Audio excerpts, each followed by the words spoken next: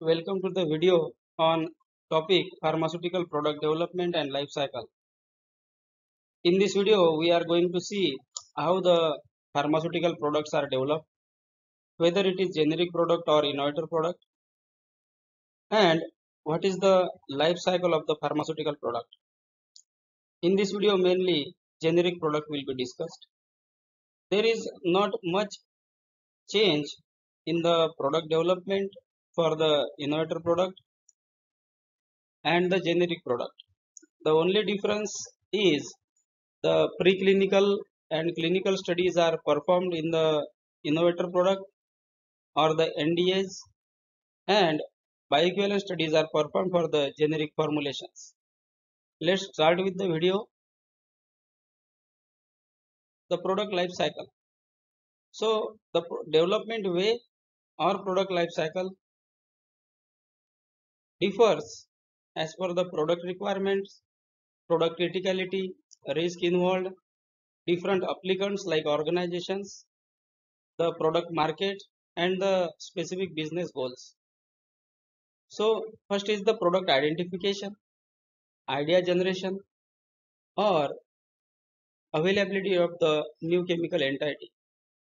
Based on that, the product identification starts. After product identification, the product comes into the research and development phase. So once the NC is there for NDA product, or once the product is identified for the filing or marketing for the generic product, that product comes into the research and development phase. Then the product is developed and it goes to pivotal B, pilot B study if required, then scale up and technology transfer, process optimization and validation, exhibit batches, pivotal B, and regulatory filing. After that comes the regulatory query response, then regulatory approval. After that, commercial manufacturing and marketing. If there is any changes required for the product, then it goes into the post approval changes, SUPAC changes, then stability and other requirements as per the SUPAC changes. Also, to have the cost competition advantage, the product can be given back to the R&D for cost cutting purpose or for improvement purpose, if any, or for improving the patient compliance for the particular formulation. So once again the product comes into R&D, once again that phase begins and it goes to commercial marketing. So this is the general way of product life cycle. I am trying to enlist all the stages, but these stages depends on to the product criticality, and the marketing requirements.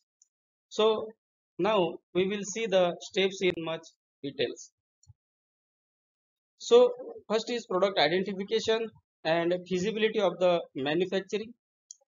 If manufacturing feasibility is not possible in the organization, then these products can be given to the CMOs and contract development laboratories.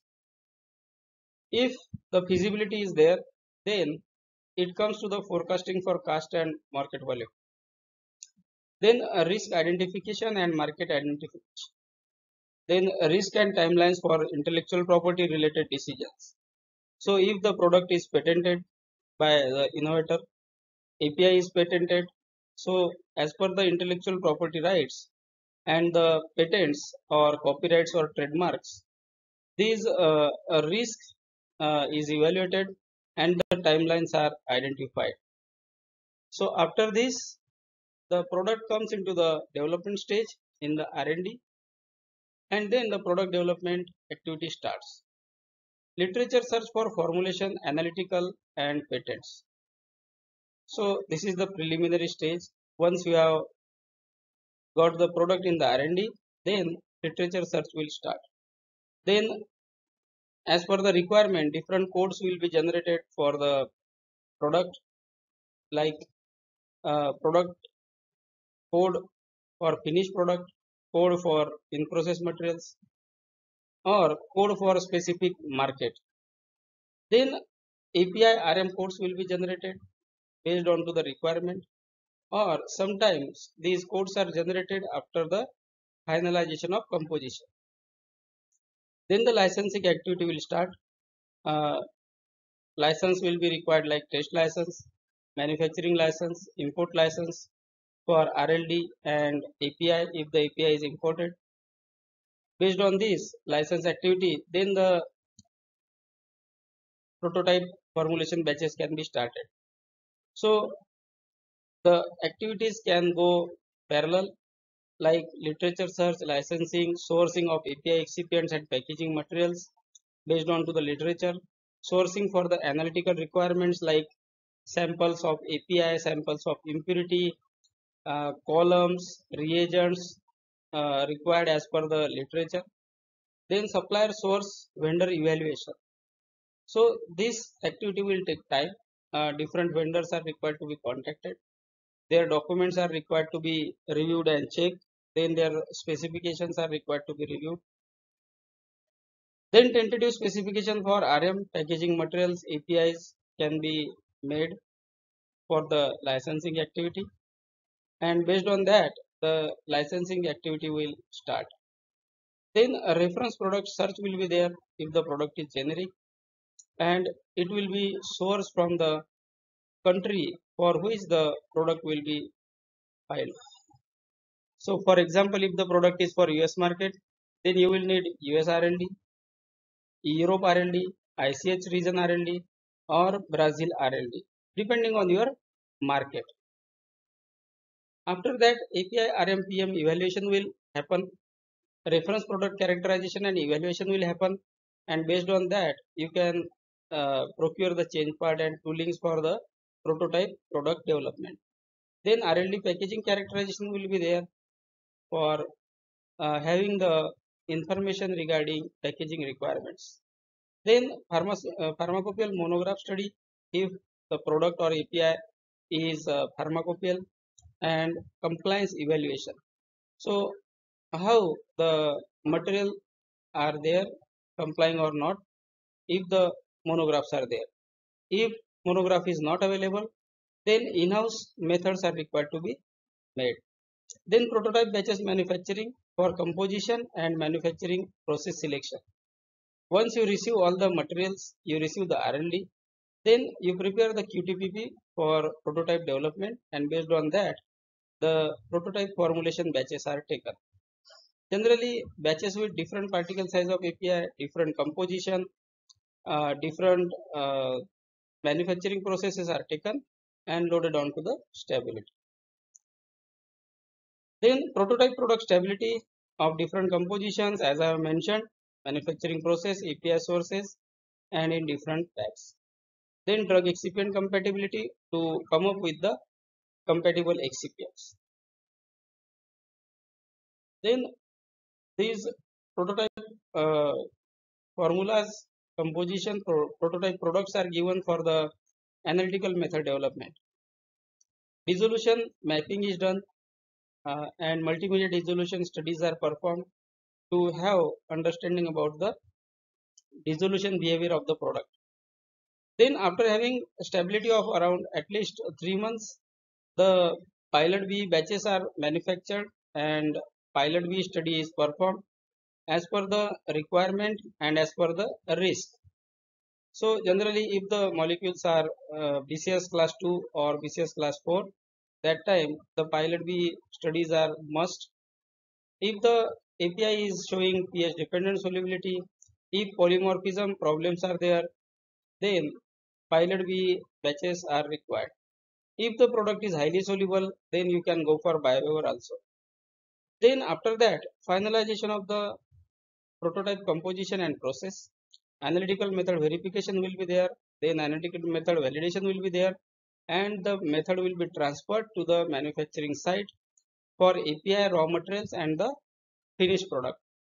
Then specifications are made, procurement of API, RM, PM tooling and change parts are done for the scale up and exhibit batches. For some of the uh, time, these EB batches are also called as validation batches or process qualification batches or process validation batches. So these are the terminologies used. Then documentation is done for technology transfer, training method is developed and transferred. Then procurement of reference product is done for B studies, that is pivotal B study for generic product. Then finalization for the batch size and equipments is done. So generally batch size finalization, equipment finalization is done along with the procurement of API and RM. So number of batches also required to be finalized. Before going to scale up, the process is required to be studied at R&D for parameter finalization.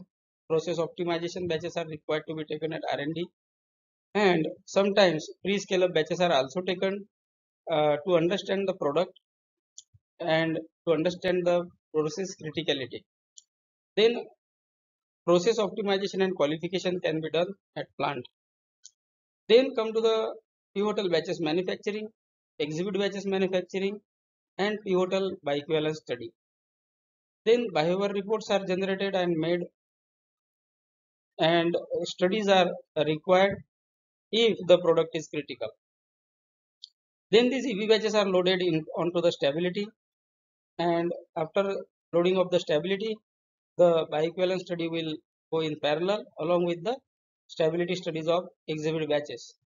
During this time, report preparation will be there, documentation will be there, and after 6 months of the stability studies and successful pivotal B, the regulatory filing will be done.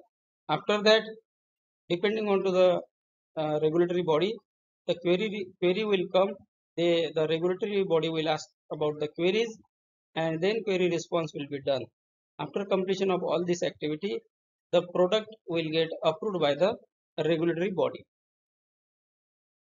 So then once the product is approved by the regulatory body, then the commercial launch activity will start.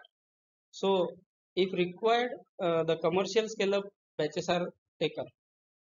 This is why, because in the exhibit batches around 1 lakh or 1,50,000 unit batches is taken at that EB scale batch size, and if the commercial batch size is higher, then commercial batch size scale up is also taken. Then commercial validation batches are taken. Commercial batches are manufactured, tested and sent to the market. So if there is any requirement depending on to the product, post approval activities are performed and SUPAC changes are done. Then SUPAC changes may involve the change in composition, change in process or site transfer, or equipment change or manufacturing site change. So all this activity will happen. If anything is required, then stability studies are done for the SUPAC changes. IVIVC is done to check whether the product is compliant to the results of pivotal B batches. Then specifications will be revised and the product will be commercialized. So this is the product life cycle. Now once again, if the product is already going in the commercial market, and if some changes are required to be done, like changes to the excipient, changes to the API source, or change in the API particle size, or change in the capsule size, that time that product will also come again into the research phase, and research work will be done. Once again, the scale up and exhibit batches will be taken, or as per the uh, changes, the CB0, CB30 or post approval assessment will be done, that will go into the pass. That is, uh, first we have to inform to the authority, get approval for the changes, and then the product can be manufactured. So this is the life cycle of the pharmaceutical product. I have tried to enlist all the stages, but still, if anything is remaining, you can add from your own side. and also you can comment so that it will be helpful for the people who are watching the videos. The product life cycle example I can give you here is that if the capsule size of the original formulation was 00, and because of that there was market complaint, or there was a uh, requirement of the reducing the capsule size from 00 to, let's say, 0 or 1. So that product will come into the life cycle approach. The product will be given to the R&D. R&D team will evaluate the criticality, and based on that the formulation will be revised. So this revision will come into the major change. Then pivotal biostudies are required. Sometimes pilot biostudies are also required, and once again the product will go through the scale up tech transfer activity. Then once again it will go to regulatory filing, and then it will be commercialized. So depending on the product requirement, product risk, the product development and life cycle will happen. I hope uh, I have covered the points, and you will get benefited from this video.